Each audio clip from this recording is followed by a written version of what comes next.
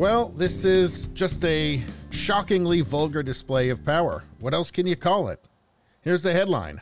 Trump says Mar-a-Lago home in Florida under siege by FBI agents. Trump likened the reported siege to what occurs in third world countries. Trump said, quote, "Nothing like this has ever happened to a president of the United States before. After working and cooperating with the relevant government agencies, this unannounced raid on my home was not necessary or appropriate. It is prosecutorial misconduct, the weaponization of the justice system, and an attack by radical left Democrats who desperately don't want me to run for president in 2024, especially based on recent polls, and who will likewise do anything to stop Republicans and conservatives in the upcoming midterm elections."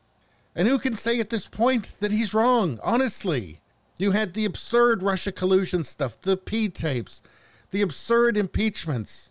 You've got the bizarre January 6 hearings. And now they're just raiding his home. I mean, if they had 1/100% of what they claim to have on this man, it would be obvious by now. And look, they know they're not going to intimidate Trump. So they're trying to railroad him. That's what they've been doing the whole time. They just seem desperate to prevent Trump from becoming president again. And really, is it just about protecting the World Economic Forum, globalist, green agenda? Because by now they realize people really don't want what they're selling. And they're terrified of somebody taking power again who's going to dismantle the insane policies. Anyway, Trump continued, such an assault could only take place in broken third world countries. Sadly, America has now become one of those countries, corrupt at a level not seen before. And Trump is alleging that the FBI broke into his safe. And this really does look corrupt, doesn't it? I have to say, I fear for the United States. And by extension, I fear for the rest of the world, because if the U.S. goes down, that's really bad news for everybody. Because you know they say that when America sneezes, the rest of the world catches a cold, right? Well, what happens when the U.S. just collapses? Anyway, it says here, a source familiar told Fox News, and I hate it when they use familiar, a source familiar. You know, sources familiar with this or that, it really means nothing these days. But anyway, told Fox News that the raid occurred early this morning. The source said agents brought a safecracker and cracked a relatively new safe in Mar-a-Lago. The source told Fox News there was nothing in it. Multiple sources tell Fox News that the FBI's raid of Mar-a-Lago is related to materials Trump allegedly brought to his private residence after his presidency concluded.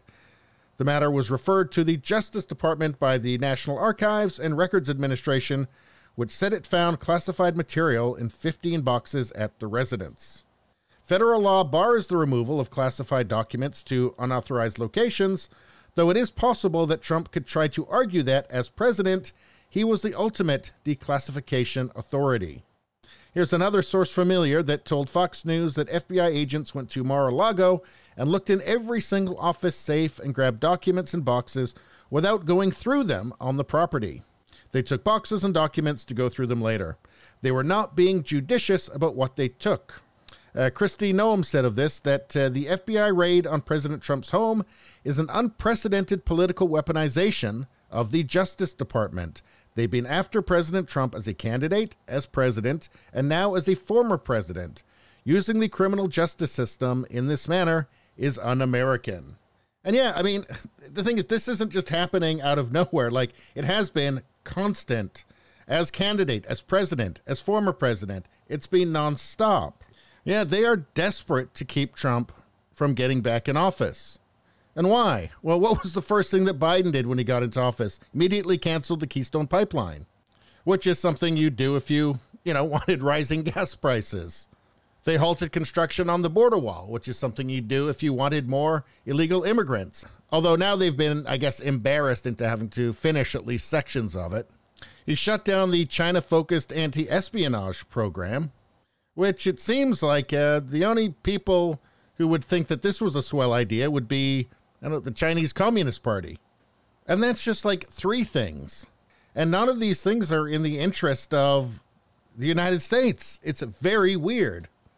And, you know, I get the feeling it's not just about Trump. It's about anybody who would follow in Trump's footsteps. Anyway, please subscribe, like, and share. Sharing really helps me out. It makes a big difference when people share my content. Thank you for that. I will see you next time.